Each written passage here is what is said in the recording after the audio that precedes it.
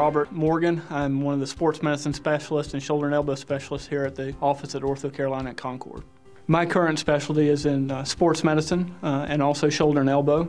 So I operate on shoulder and elbows and then young people knee problems. I think it's a rewarding benefit. People are healthy and active, and they come to me to help them regain that type of lifestyle.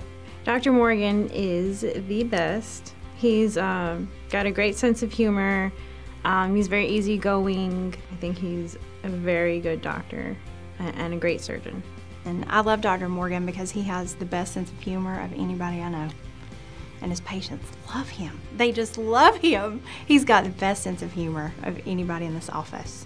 Communication between the patient and the surgeon is of extreme importance. It's a way for us to get to know each other, discuss our concerns and what our goals are. Well, I fell down in the floor and my arms went out in front of me and I pulled something in this shoulder which had been bothering me really bad anyway. So I came to see Dr. Morgan. The first thing Dr. Morgan said when he came in, he reached to shake my hand. I shook his hand with my left hand. He said, "Well, that's a good sign. You can't use the right shoulder, right?"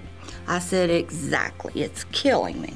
Mrs. Helms came into the office for her shoulder complaint. She had an extremely massive rotator cuff tear that was irreparable.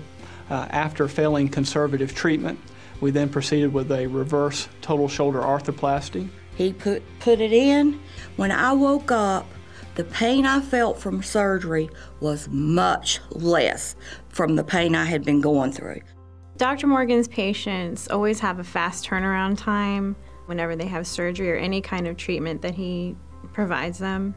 I think the important thing of providing patient care here at OrthoCarolina is the individualized approach.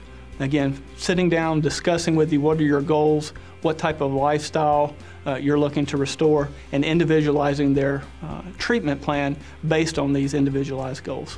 I injured my knee after many years of playing tennis, and Dr. Morgan was all about getting an athlete through whatever injury it was and back on the playing field. And though I'm old and doesn't look like I want to do much, I still was playing competitive tennis. When they went into my knee, what he found was what he called an angry knee. It was not what any of the indications were that it would be, but he's been optimistic about me getting back on the court, and he set a course of therapy, and so I'm almost there. I just signed up, as a matter of fact, for the team for the spring, so I'm excited about that, to get back after it. The most rewarding part of my job is getting people back to healthy lifestyles and getting back to things that they enjoy doing.